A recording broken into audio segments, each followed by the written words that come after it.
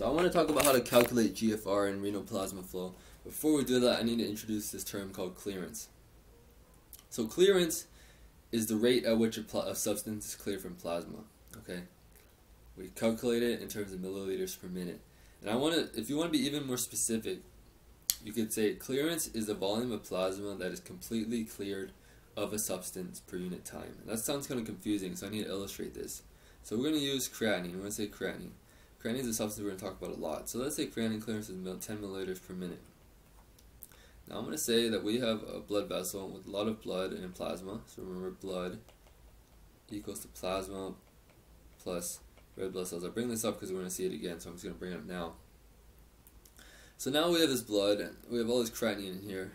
Okay, if our creatinine clearance is 10 milliliters per minute, that means every minute we're taking 10 milliliters of blood and we're freeing it of creatinine. All that creatinine is going to be sent out into the kidney and it's going to be removed from the blood, 10 milliliters worth. Next minute, another 10 milliliters of blood is cleared of all its creatinine. So now this 10 milliliters of blood doesn't have creatinine anymore. Another minute, another 10 milliliters. Okay?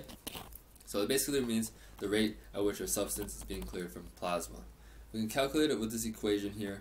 This the urine concentration of the substance, that's the creatinine, times the urine flow rate over plasma concentration of a substance. Now, if the clearance of a substance is equal to the GFR, this means there is no net secretion or reabsorption of the substance. And I want to explain this a little more. So if the amount that we filter through is exactly the same amount that we excrete, that means there was no net secretion or reabsorption. So note that secretion and reabsorption happens in the tubules after we filter through the glomerulus. When we say, notice that it says no net, so you can still have secretion and reabsorption and secretion, but there's no net change, and thus what is excreted is exactly the same as what was filtered. Now, if our clearance or our excretion is less than our filtration, which is the GFR, what must have happened?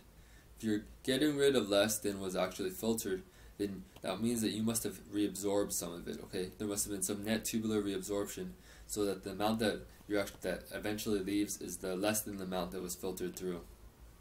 Finally, the opposite. If you are getting rid of more than was actually filled through, if you're clearing more than was actually filled through, then you must have been secreting something. Okay, and now we're going to see why this is relevant. So this is relevant because it's going to help us calculate the GFR. I want to explain the relevance of the GFR again. GFR is the filtration rate in the kidney, and that's basically a measure of how well the kidney is functioning. It measures how well the kidney is filtering and functioning. So we want to calculate that, and we can calculate that very well by measuring the inulin clearance. And that's because inulin clearance equals to GFR, and we just talked about that. When is the clearance equal to GFR? When the substance, there's no net reabsorption or secretion. So inulin is completely filtered through the glomerulus, and then it is neither reabsorbed or secreted by the renal tubules. Thus, clearance will be equal to GFR. Now, inulin is the only perfect marker for GFR. Okay, it's the only good one, but unfortunately, the only great one, only perfect one. However, it's not an endogenous substance, so we have to put it through intravenously. We have to take some inulin that we have and then inject it into the veins and then measure its clearance. Now, that's a little pain in the butt. So that creatinine is the next closest marker for GFR, and we like it because our body makes it, so we don't have to do any injection. However, creatinine has its own drawback, and that creatinine clearance, the clearance of creatinine, is a little higher than GFR. So why would that be? I told you before, why would your clearance be higher than GFR? Because you are secreting a little bit more of that by the renal tubules later on. And that's shown in this graph here, where we can see we estimated GFR using creatinine levels. And you can see that this dark line is higher than the true GFR, which is the dashed line. And that's because we're secreting creatinine into the renal tubules. Now, I also want to add that we're looking at clearance here. Clearance is also related to the levels of creatinine in the serum. Okay, because if you have let's say you have very low clearance of creatinine, your kidney's not working, you're not clearing it very well. What's going to happen to your serum creatinine levels? If you're not getting rid of creatinine is going to build up in your serum, so you're going to have high creatinine. So thus, that can mean we can use these serum creatinine levels as an estimate of someone's GFR as well. Now I want to talk about how to calculate renal plasma flow and blood flow. So again, there is difference. What was the difference again? Where blood equals to plasma plus red blood cells. So first we can calculate the plasma flow.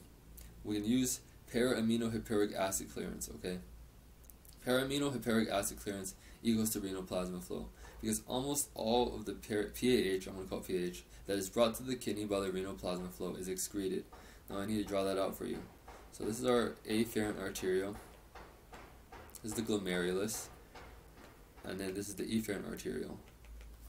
Okay, so all the PAH in this afferent arteriole is going to end up in here, in through the glomerulus. Okay, and then it's all going to be secreted.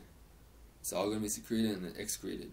So all of this that's brought to the kidney by the renal plasma flow is going to be cleared. So thus, clearance of PAH equals to renal plasma flow. Okay, I just want to be even more explicit. Clearance of PAH equals to renal plasma flow. Now we can derive renal blood flow measurements from the renal plasma flow. The way we do that is through hematocrit. The hematocrit is the fraction of red blood cell volume that is made up of red blood cells. Okay, so the remainder then, 1 minus hematocrit, must be the fraction of red blood volume made up of plasma. Makes sense. Okay, if hematocrit is telling you the fraction that is red blood cells, then 1 minus hematocrit must be telling you this, because it equals to 1. These two add up equals to 1. So thus, you can use this equation. Renal blood flow equals to renal plasma flow over 1 minus hematocrit. Now I'm going to explain how this, you might be a little confused and you still don't understand it. I was, at least. If you don't and you want to know, just follow along, or you could just brute force memorize this equation. And then just skip ahead. But I just told you that hematocrit is the fraction of blood volume that is made up of red blood cells. So I can also call hematocrit equals to red blood cells over blood volume.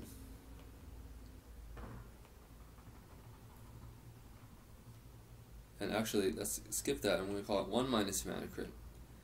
1 minus hematocrit is the fraction of blood volume made up of plasma. Plasma volume over blood volume. Okay, and we care about, we can now use this and substitute it here, okay? So renal plasma flow. I'm going to substitute 1 minus hematocrit with plasma volume over blood volume. And now we're going to flip it when you're dividing by the two things. Equals to, say, RPF times blood volume over plasma volume. So now we're going to cancel out these plasmas, and now we have renal. And so that's how you can calculate renal blood flow with this equation. Renal blood flow equals renal plasma volume minus 1 minus hematocrit. Now the last thing I'm going to do is I'm going to take you through an equation. If you don't want to do it, just skip ahead. If you do, follow along. Patient has a urine flow rate of 2 milliliters per minute, so that's V. Plasma concentration of pH of 0.02 milligrams per milliliter. Urine concentration of 1,200 milligrams per milliliter. Hematocrit is 0.50. What is his renal blood flow? Well, question is, what is his renal blood flow? We have this equation right here. Okay. So the question is, how do we calculate this? We know hematocrit, so we need to figure out renal plasma flow. So what is renal plasma flow? Well, fortunately, we know that renal plasma flow equals to PAH clearance, right? We just said that. pH clearance. So now the next question is, how do we figure out pH clearance?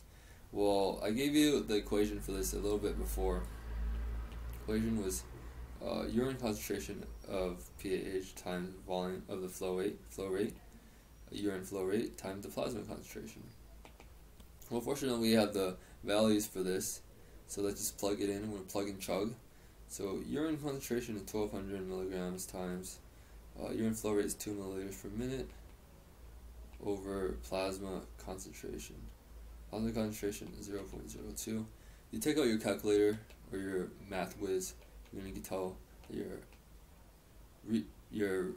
pH clearance and thus your renal plasma flow is going to be 1200 milliliters per minute. Now, how do we calculate renal blood flow? Again, we go back to this equation here. And so now we're going to take 1 minus hematocrit. So 1 minus hematocrit. Hematocrit is 0.50. And so now your answer is going to be 2400 milliliters per minute. And that's your renal blood flow. So that's how you calculate it. Well, that's it for our clearance, topic of clearance and calculating both GFR and renal plasma and blood flow.